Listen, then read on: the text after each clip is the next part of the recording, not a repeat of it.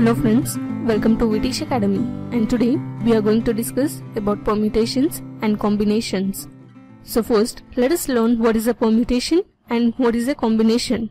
So in general, combination is nothing but selection, while permutation is selection and arrangement. So this can be explained with the help of a simple example. So let us consider here some numbers. So I would like to consider here the numbers 1, 2, 3, 4 and 5. So, forming a 3-digit number from these elements is called as a permutation. So this involves two steps. First we have to select the numbers. So let us select the numbers 3, 2 and 4. And now we have to arrange these numbers. So this is our second step. So we get the numbers like 234, 324 and 423, so on etc. by using these three elements. And now forming a set by using these elements is called as a combination. So this involves only one step. So we have already selected the numbers 2, 3, 4. So we can form a set here by using these elements 2, 3, 4, 3, 2, 4, 4, 2, 3 and so on etc. Here we observe one thing, that in permutation the order is given importance, and while coming to the combinations we don't give importance to the order. Now let us learn what the permutations and combinations talk about. So permutations and combination is nothing but counting. So we have to follow certain fundamentals of principles of counting. So I can explain you this concept with the help of an example. Now let us consider A, B, C are the three different places. So in how many ways can I reach from A to C? So I have here three different ways to travel from A to B, and I have two ways to travel from B to C. So how many possible ways do I have to travel from A to C? So I have here three different ways to travel from A to B, and to travel from B to C I have two ways.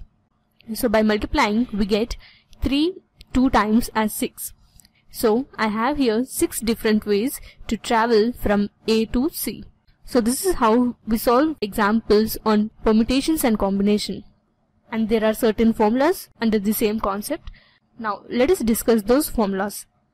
So the permutations of n dissimilar things taken r at a time is given by NPR, where P represents permutation.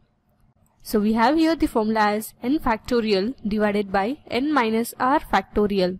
And now let me explain what is a factorial notation. So if n is a positive integer, and we define n factorial by mathematical induction. So the value of 1 factorial is 1, and n factorial is given by n into n minus 1 factorial, where n must be greater than 1. So how do we find the value of 2 factorial? So we find the value of 2 factorial just by multiplying 2 with the 1 factorial.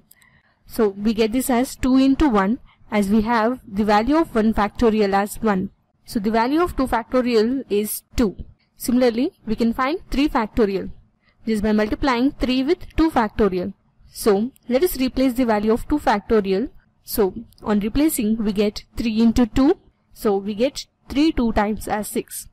So by following the same procedure we can find the other factorials. And always remember, the value of 0 factorial is given by 1. So this is about the permutations.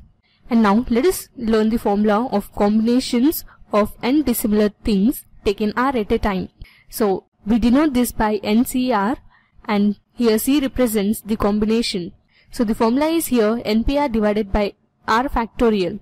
So let us replace here the formula of NPR, which is given by n factorial divided by r factorial into n minus r factorial. So make a note of these formulas, as these formulas are very important in solving the examples in our upcoming videos. Hope you understood this concept. Thanks for watching. Have a good day.